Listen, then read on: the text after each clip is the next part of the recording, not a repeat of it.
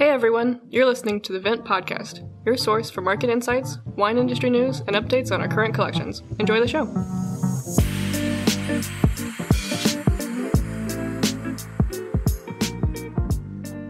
Hey everyone, welcome back to the Vent Podcast. My name is Brady. I'm joined as always by Billy. And as of today, the day that we're recording, yesterday was National Wine Day. And I guess we're a bad wine investment company because we celebrated by launching a Scotch whiskey collection. Our Macallan 50-year Macallan whiskey bottle collection launched yesterday and sold out in less than 8 hours. It was a $115,000 collection, and we were selling that collection for $20 a share. We had a lot of new investors get in on this offering, and of course, a lot of seasoned Vint investors, and folks were really excited for a long time about more whiskey offerings from us. So we were glad to provide that once again, and we'll have lots more in the future if you missed out on this one. But Billy, did anything surprise you about this whiskey offering compared to some of our previous ones? Well, first, in our defense, Macallans are known for being finished in sherry barrels. So technically, it still has a wine-related theme. Right. So. Yeah, we missed all that messaging. Yeah, no, wait, we were on point for sure. No, I was just excited to be able to offer another whiskey collection. I was telling the team that our 2 bottles of Macallan Fine and Rare last year took longer to sell than this single bottle of 50-year that Macallan we had this year. And that just goes to kind of note how much our community has grown and how much interest there is in the spirit space nowadays. So I was excited there. I didn't really know how fast this one would sell, as it's our first single bottle of whiskey collection. It's a great bottle, and I understand why it went quickly. Yeah, we had a lot of people ask, and I had a lot of conversations recently about the format of our collections, because sometimes we offer collections that are hundreds of bottles, multiple different producers and cases. And then, with whiskey, we've, typically just had some sets. Obviously, the Macallan Fine and Rare, we had two single bottles. That was back earlier, like middle of 2021. And now the single bottle, it's kind of unique to come on, and the sticker value can be a little bit shocking when you see one bottle of whiskey, with kind of a market price of $115,000 as we have it listed on our platform. But there were only, was it 200 bottles produced out of the barrel? Yeah, for this bottling, which is lower than a bunch of their other single barrel bottlings, especially at this age. But I think, over the past 20 plus years, Scotch has become such an investable asset class, or single malt whiskey, including Japanese as well. So while this price tag seems shocking for most now, the records have been shattered over and over what single bottles of whiskey records are. So, now they're in the 400,000, 500,000, even up to, some obscure cases they go a lot higher, closer to $1 million per bottle. So while it seems strange, I think when people are thinking about our collections in general, you just have to think about how the assets are typically bought and sold and on more of an investor market. And when it comes to wines, unless it's like DRC or some of the higher end stuff, people are mostly buying cases, 3, 6, 12. So in order to be able to diversify our collections across different producers, sometimes it necessitates us having to, buy a number of bottles. Whereas when in the whiskey space, these bottles alone are so sought after, and they're made in such limited quantities that's why we're able to do some of these collections that are just so few bottles. So it's just really the nature of the asset class. And I read in the investment thesis, I don't know if we had talked about this offline at all or not, but was it about 30 bottles that were allocated to the U.S. on distribution? Yeah. I think it was a little more than that, maybe like 35, okay. But yeah. So like three dozen total bottles came to the U.S. Did we acquire this bottle outside of the U.S. or in the U.S.? Like, did we kind of add to that share, or how did that work? We acquired it outside of the U.S. Outside of the U.S. Okay. If we were to sell it in the U.S. market, we would be adding to, that limited quantity of 30 or 35, whatever it was. Either way, it's still really, really low quantities. Any way you shake it out, even if it was 200 bottles just in the US, that would be, a super low amount. But 200 produced globally, only a couple dozen came to the US originally. And so we're excited to offer that investment to our investors wherever they're coming from. Yeah. Yeah. And if you think about it this way too, it's, there's certain, you have to know someone or have an allocation or a connection to get one of those, 30 plus bottles that made it to the US in the first place. Right. People purchasing at this stage, kind of have global connections, but the ability that we have now is to sell this bottle into any market throughout the world. So if there is somebody in the US who is down the line, like, oh man, I missed that initial sale, I really want one, where can I find one? That's something where we can kind of play this arbitrage of, we acquired it overseas and we're able to sell it, in the US, potentially down the line for more money. So that's part of the beauty of being able to buy and hold wine in the UK and overseas in general, and have the optionality to sell across markets. Yeah, that's a great point. And we'll have more whiskey offerings and more diverse whiskey offerings, especially as we go forward and into this summer and towards the end of this year. I know we're looking into other categories as well. And we get people all the time asking about other categories of spirits, including rum and tequila. Right now, I think we're exploring some other whiskey markets as well, because we've done Scotch and Japanese whiskey, but we do have more coming down the pipeline. That's right. Yep. Yeah. No, we're working on finalizing some now. And our main goal is just getting, that top tier blue chip asset that has some liquidity. We're always looking to make sure that there's a market to, exit these bottles eventually. So in a collector level. So while there's some things like tequila and rum that have nuanced followings, and some of them, definitely go for a lot of money, we're making sure that we're able to, have an investment for investors that's, has a market, has a track record of sales, so that we're able to provide, a good forefront, I guess, looking forward of these collections for investors. So yeah, exactly. Yeah, that definitely makes a lot of sense. Let's pivot a little bit here and discuss, I think you have an update on the Bordeaux en primeur process that you and the wine team are going through right now. Do you want to share some of the updates on how that process has been and what kinds of offerings we have coming to the Vit investors in the future? Yeah. So as I mentioned, I went and we did the tasting in April, and then the way the cadence goes, as I mentioned last week, is the wines start being released by the different chateaux, kind of staggered throughout the month of May and into June.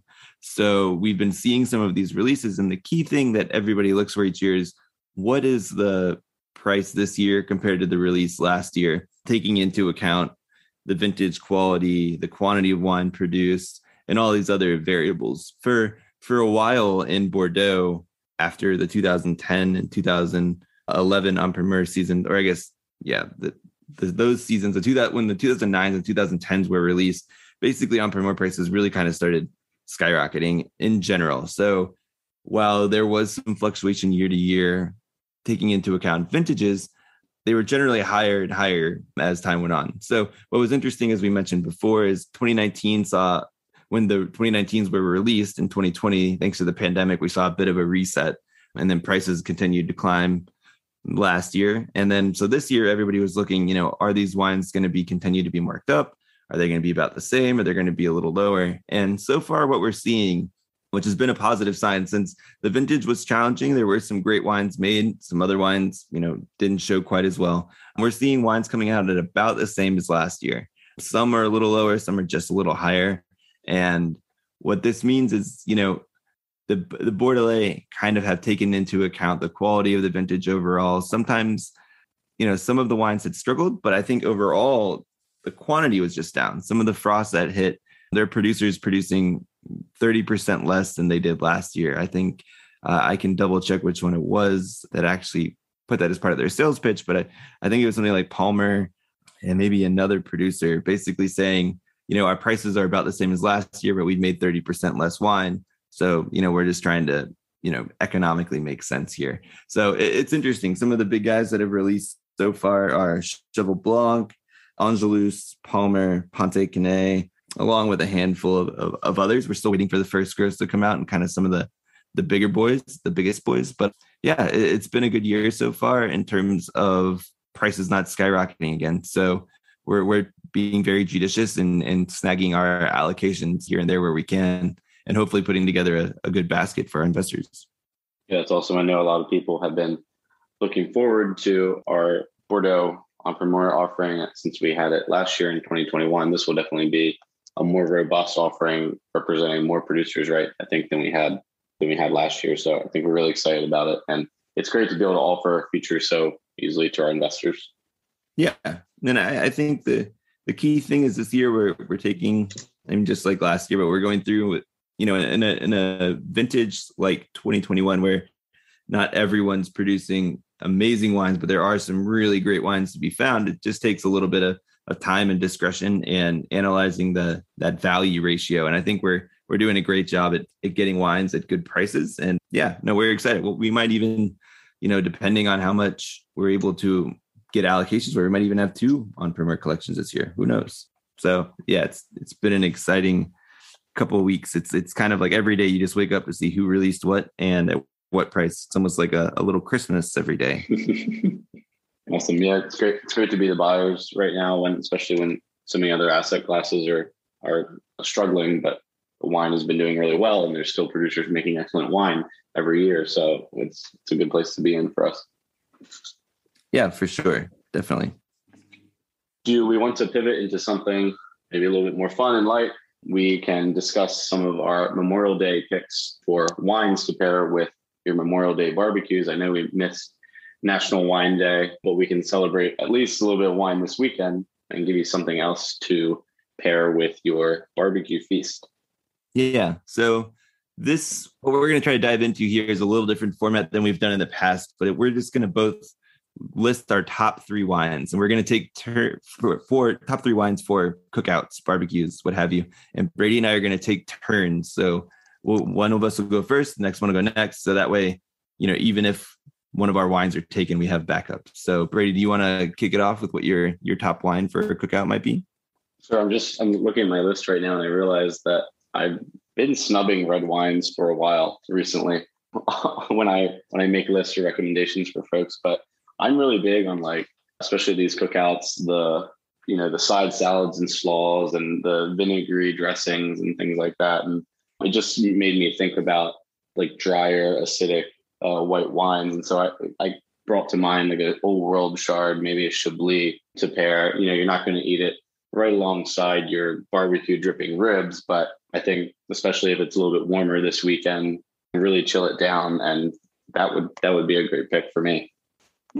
That's an interesting choice. I could see that, and that even like something especially with a little bit more oak too could sit up to like a burger. Yeah, and I think what brought it to mind for me was because I tend to think about like seafood. I'm over here on the East Coast, Mid-Atlantic, like the Maryland, Chesapeake Bay area, and having seafood at Memorial Day like certainly isn't out of the question.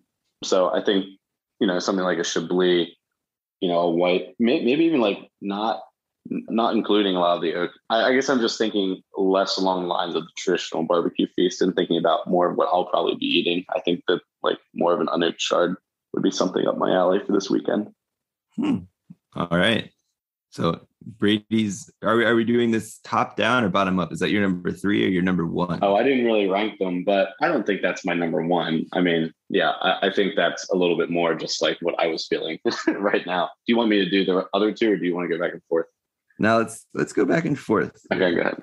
All right. If we're going not necessarily in order, I'll just start with 1 here. Will be now this is where I was mentioning to you offline that I was trying to get a little too specific. So I'm just going to say sparkling wine in general is my first choice here. But in particular, and I can talk about why sparkling would be great for all types, but then in particular, I'm thinking red sparkling wine. This is mainly because I happened to, when I was in Australia doing my vintage, I was introduced to a lot of barbecues. Yes, they did throw shrimp on the Barbie.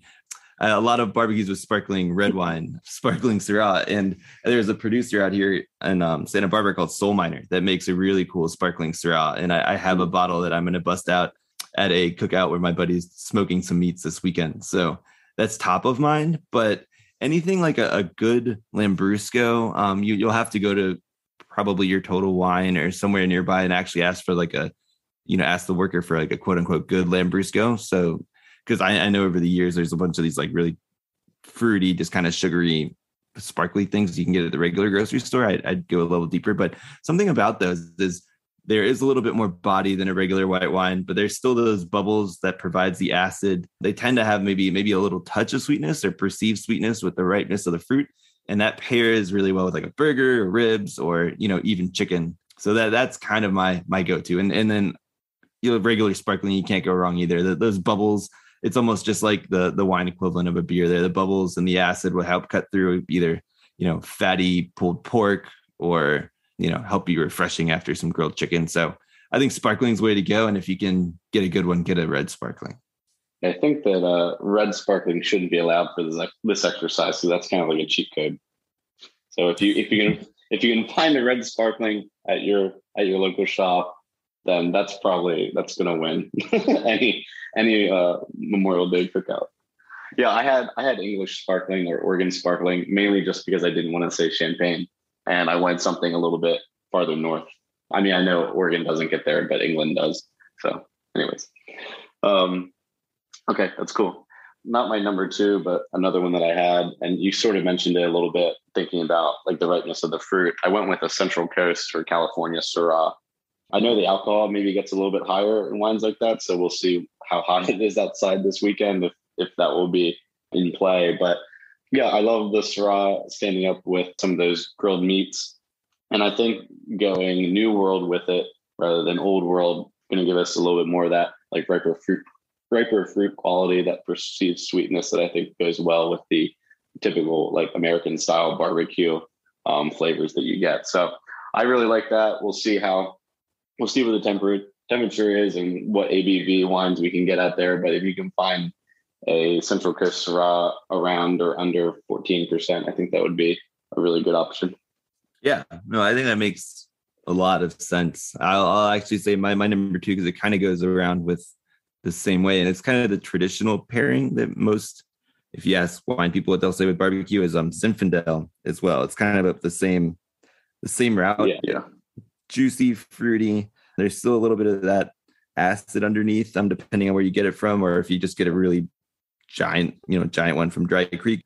There's still that fruit and this kind of the ripeness. The beauty of Zinfandel is the bunches ripen unevenly. So even when you have some really ripe grapes within the bunch, you're still going to have some that are slightly underripe. So that gives it that little bit of sweet and sour kind of undertone flavor. And I think that it pairs is very similar to what you're saying with the Syrah from the Central Coast that would go well with, any sort of like any meats from burgers, again, up to like even briskety with, you get a little smokier with that. I think they both would work. And really maybe well. I guess if you just went more like even more generally just to Rhone blends and something maybe with a little bit higher dose of Viognier, you know what I mean? Just to add a little more brightness if you were doing like a blended wine. Yeah, so. No, I know I see where you're. I mean, even going to an Australian Shiraz, if we just want to say Syrah as a varietal, I think that could be an interesting way. But yeah, I definitely, I'm going to go a little more off the path and something I'd probably go a little bit more. But I've had a nice burger with a good juicy Zinfandel. I have not had it. I have had it with a Shiraz, again from Australia. So I mean, I think both would work really well if you want to go in the red camp. All right, what's your last one? Two? Oh, my last one? Oh, you said Zinfandel. Okay. I went white again. I said like an off-dry Riesling from like Finger Lakes or something like that. I think you could probably find one with some effervescence, not necessarily sparkling, right? And that would, I think, hit all the notes for me. I think the sweetness would give it a little bit more body maybe to stand up. But yeah, I was just kind of staying away from reds this weekend. I don't know if I'm just like on a kick right now, but I thought that the little bit of residual sugar in like an off-dry Riesling would help to counterbalance a bit some of those heavier foods. Yeah, no, I think you're spot on. I had German Riesling further down, so I'll cross that off my list. But I think to your point, the little bit of residual, but also there tend to be lower ABV too, which makes it nice for, you can have a couple refreshing glasses when you're out at your barbecue and not. Yeah, and if you have it, honestly, especially with like an off-dry or even like a kind of like a semi-sweet Riesling, like throw a few ice cubes in a solo cup, and that's like just fine, especially if it's low ABV. Oh yeah, yeah. And I think a couple laterals to that too that I was kind of thinking of could be like a Vinho Verde from Portugal. Those are always, number one, super cheap. You can probably get a good one for $10 or less. Yeah, I was gonna say $7. Yeah, I know Virginia's little, or now Maryland is cheaper than out here in California, or Los Angeles at least. Yeah, and those tend to have that little bit of RS and a little bit of bubbles as well. I think that's an underappreciated beverage that pairs with a lot of things. And then the other kind of even more obscure one is a Chacalina from like the Basque country and kind of that area in northwestern Spain. That's another low ABV kind of effervescent white wine, but I think you can't go wrong with that. I think that's a really good pick. And if the Trader Joe's near you sells alcohol, just go and close your eyes and buy any rosé there, and you'll be fine. You'll have a wine under $15, and most people will like it when you bring it. So the same goes with Vinho Verde. That's hard to find a bad one. They're all, it's because they're simpler wines. So it's not a lot to go wrong with it. So my last one is a more broad category. And because I know you've had your first one recently, I'm just going to say orange wine in general, which is funny because there's a huge spectrum of what orange wine can be. So maybe ask your wine shop person a little bit more. But what's interesting about these is you can tend to find them lower alcohol by volume. So again, refreshing. It can be nice and acidic, but they have a bit more body than a white wine. So they'll stand up, they pair really well with like the chickens or any of that type of stuff. You might have them on the grill, but can also stand up to red meat or pork. And then at the same time, some of them have this little, in a nice way, herbal or like kind of phenolic note, this little bit more structure. They have almost like tannins, and they have some of these herbal notes at some points that are really interesting and could pair well with like grilled corn or grilled broccoli or some of these things that are maybe vegetables that you're throwing on the grill as well, even some mushrooms. I think there's just a lot of depth there, but I would again recommend asking, your shop, your local wine store person, like, what they recommend, and then kind of telling them what you typically like to drink in a white wine or a red wine, and they can kind of direct you towards the proper one. Yeah, I think that's another great one. It covers, like you said, all the bases between the different kinds of foods you might have, because depending on where you live in the country, the spread could be extremely varied. And orange wine, I'm just trying to think of something that would be totally off-putting with it, but I think you could make it work for almost anything that you would have out at a picnic.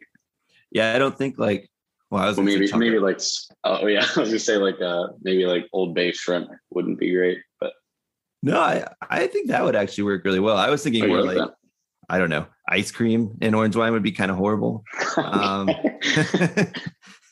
So if you mint chocolate chip ice cream and orange wine. Yeah. That, yeah, I don't see that going very well. Even like birthday cake would probably be kind of weird.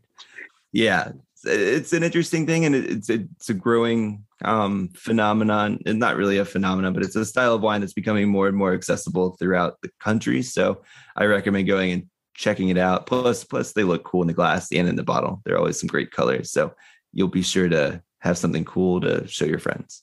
And just as like maybe an encouragement, right, for people who feel overwhelmed about what to bring to like a potluck picnic, it can be just a really great opportunity to try a bunch of different kinds of foods with whatever wine you do bring. So, and you can kind of get a sense then firsthand of, oh, like this works with that. I like, the way this wine complements this food that it can be an opportunity to do some experimentation. So don't feel panicked. Agreed. And this is actually an interesting segue. We now have a email address at Vint that is just wine@vint.co. So if you have any questions about wine, they get forwarded to me and the wine team about our collections. This is what we created it for. But if you guys have any questions about pairing or wines to choose for the weekend, feel free to email us and I will get back to you, or anybody else on the wine team will get back to you and with some recommendations or some tips. I love to share ideas with people. So anytime anybody wants to chat wine, just shoot us an email at wine@vint.co and we'll be sure to respond. Awesome. Speaking of the wine team, Billy, we have an exciting announcement coming up. Do you want to tease that a little bit? Yeah.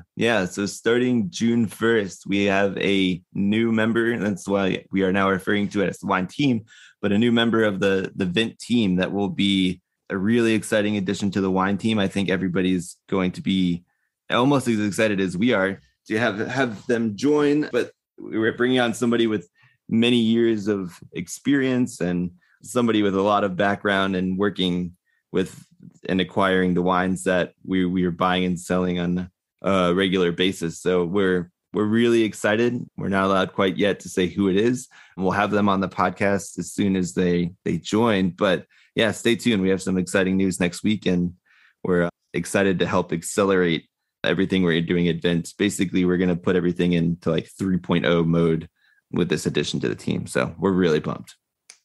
Yeah, between now and then, certainly check out our open collections on the site. We still have our white Burgundy and our Germany collections. I know we've talked about, or I've been harping on white wines today. So drink white wines, go invest in white wines on our platform. We still have those open collections, and we will chat with you all next week. For questions, comments, or feedback on the Vint podcast, please email us at support@vint.co. To check out our current offerings and to sign up for the Vint platform, find us at www.vint.co. That's www.vint.co. Vint and VV Markets are offering securities pursuant to Regulation A. Our offering circular as amended can be found on the SEC website. Past performance is no guarantee of future results. Investments such as those on the Vint platform are speculative and involve substantial risks to consider before investing. We may provide communication that may contain certain forward-looking statements that are subject to various risks and uncertainties. Information provided in any communications is not legal, business, or tax advice. All prospective investors should consult a legal, tax, or business advisor concerning the subject matter of any communications and any offering.